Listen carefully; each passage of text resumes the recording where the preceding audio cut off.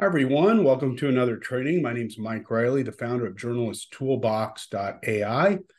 This is a resource website with all kinds of different AI tools in it, everything from creating videos and images to data tools, chat GPT, plugins, all kinds of fun things. One of the sections in here is AI and writing and editing tools. In there, you will find writing tools at the top, and a little lower on the page, you'll find the editing tools there, prompt writing tools as well. The editing tools are down here, and this is what we're going to talk about today. We're going to work with some of the tools off of this web page. So if you go to journalisttoolbox.ai, journalist plural, you'll come to this page and just select writing and editing tools, and you will have all of the resources you will ever need for writing and editing for the web. Our handout for today, and you might want to hit the pause button to open this up, bit.ly/AI editing tools. I've selected a handful of the tools right here, as well as the Journalist Toolbox AI tool. So if you want to hit pause here and open up this document and then open up all these tools so you have everything open and can use them. All right, welcome back. You should now have all these editing tools open. These are free tools. Some of them are freemium accounts that have some paid upgrades that we'll look into in a minute.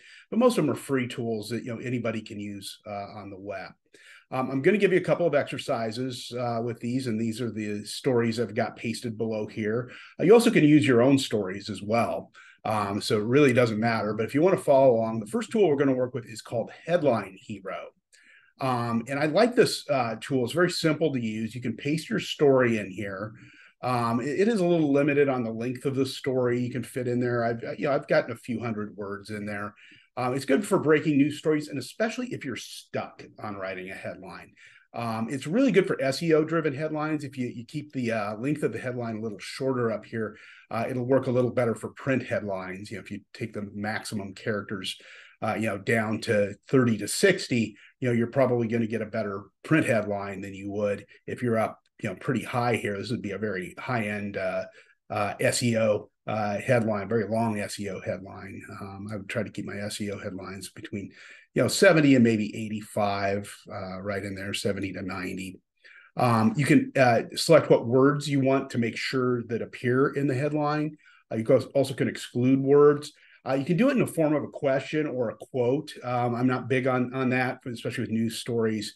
I don't like gimmicky headlines, especially with straightforward news.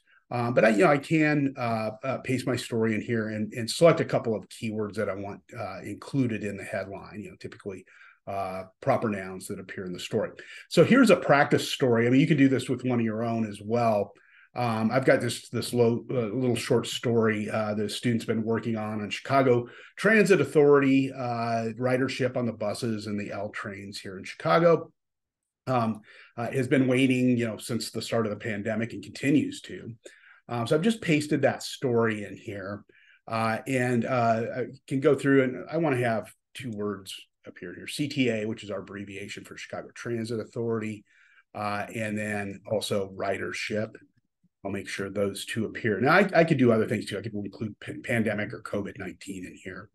I can have it generate however many headlines you want. If you just want 3 or 4 or 5, is a maximum. So I've got the story in. I'm going to give it between 70 and 90 characters. A little shorter headline, good SEO range. So Google and other search engines don't cut off the headline right in the middle. Hit generate. And with any AI tool, consider this a suggestion. Don't let it write the headlines for you. But if you're stuck and you really need a little help and need to think through it a bit, you can go through and do this exercise, and it'll help you. Let's see how they did here. They gave us 5 of them here. It's got a nice little copy button here. You just copy and paste it out of it. Gives you the character length. Went a little high, went a little on the high end of our range here. Would like to have seen it give me something a little shorter, but I can always take some words out. This one here is pretty good. CTA's post-pandemic struggles, low ridership, and safety concerns continue to persist. As you read through the story, it's got quite a few of those issues in the story, which is a pretty good one. This one's, I think, is a little off base, long-term impact. So, you vet these and edit them into what you want. You could still do some rewriting with it, with the headlines. You don't have to take, what it gives you. But I would probably take this one and maybe tighten it just a little more. Instead of continue to persist, I might tighten it up to just persist. And safety concerns persist. But again, if you're stuck on a headline, Headline Hero is a very user-friendly, quick tool that you can take and use to generate some ideas for headlines. And that's how I always treat my AI tools. I consider them suggestions, a little tap on the shoulder, rather than something that is I'm going to just take and cut and paste in somewhere. I don't know if I would do that with any tool I use online, let alone an AI-driven tool. So headlinehero.io, use this, very, very helpful tool. Another good one is Hemingway, hemingwayapp.com. It was on your list. Named after one of my favorite authors, too, which I love about it. This one goes through and analyzes your writing. I've had good and bad luck with this. It's hit and miss anytime you have AI analyze or, your writing or anything. But it has flagged a few things, and I use it as a copy editor when I'm going through student stories and, see if I missed anything. So I can drop my headline in there, but I'll go back and actually grab this story again that we were working with earlier. And you can put your headline in there as well. It'll go through and check that. And it gives you, less of a, grammar check and things like that. It'll flag passive voice and things like that.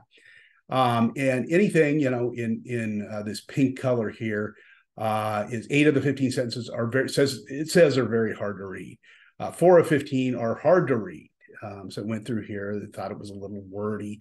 Passive voice is flagged in green, which, sometimes you can't avoid it. But you could flip this one a bit, officials ordered, stay-at-home orders, things like that. Adverbs, it'll hit those and just flag them here if you feel they need to. Abundantly evident, I would take out. This was a little opinion that the student put at the end of the story. I wound up actually cutting this sentence out of the story. But if you need a little more help in here, and I agree with some of the pink here that they've flagged being too wordy. I can go back and tighten it up a little bit more. Sometimes I do it at the very beginning of editing just to give it a little quick analysis and see if I need to go in and do anything specific right from the very start. But again, I kind of take it with a grain of salt. Some of the suggestions I think are really good, and here some are just ridiculous. They say, this 15 word sentence is hard to read. No, it's not.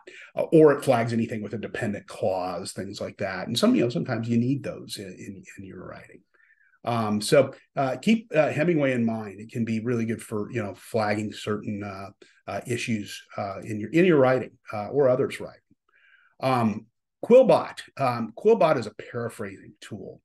And the free version of it kind of limits how much sample text you can paste in here. Just gives you a few hundred words. But it does have a pro version to it that you can upgrade to, the premium version. So the basic version's over here.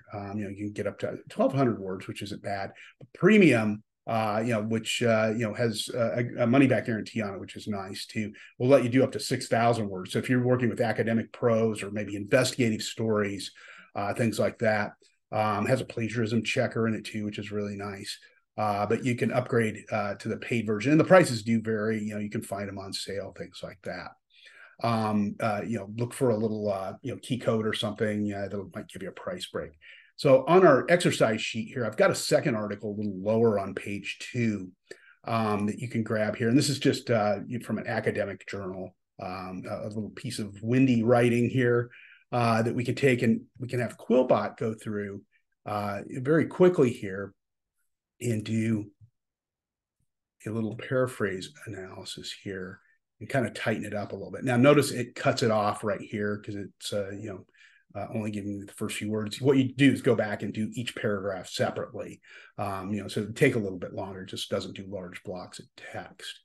And it goes through and, offers some things, some rephrase, synonyms. If you hover over a word, you can get a synonym for it, which is really nice. You can go through and change these settings here to get more if you want. And that's a nice little feature, is being able to, go through and do that quick edit and tighten things up a bit with it. It's hit and miss for journalistic writing. It doesn't write or paraphrase as a weird journalist. It does it more for just kind of a general writing audience. But when I've been stuck on something, I just finished writing a book, and there were a couple paragraphs that I was just like, oh my God, I was trying to rewrite them. I dropped them into here and just took a quick look at them, and it's like, okay, maybe I'll take half of this and half of this and merge it together. So think of it as a suggestion. So you can go and drop the copy in here. It'll do it in several languages, French, Spanish, German. There's several others listed under the pull down menu here, which is nice. With an international audience, you want to be able to work in several different languages. Again, AI-driven tools, some good stuff. Here's a tool that's not AI-driven, thsrs.com, the shorter thesaurus. This one's been around forever. This is a database where I can type in a word and it gives me synonyms back, but only synonyms that are shorter than the word that I typed in. So if I typed in terminate, it'll give me words like buy or end, stop. It gives me, if I type in, purchase, it'll give me like buy and things like that. So look up. This is good if you're writing headlines and you need a shorter word, especially if you're writing print headlines. You really need to keep your headline tight, have a tight word count. THSRS, very helpful. I've used it for more than a decade. Fantastic tool. And free to use. Again, it's not an AI tool, but pretty useful if you're doing a lot of editing and headline writing.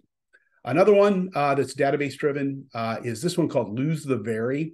If you work with a lot of young writers like I do, a lot of them you like to use their adjectives and adverbs, as we saw earlier in the Hemingway, where it flagged the adjectives and adverbs.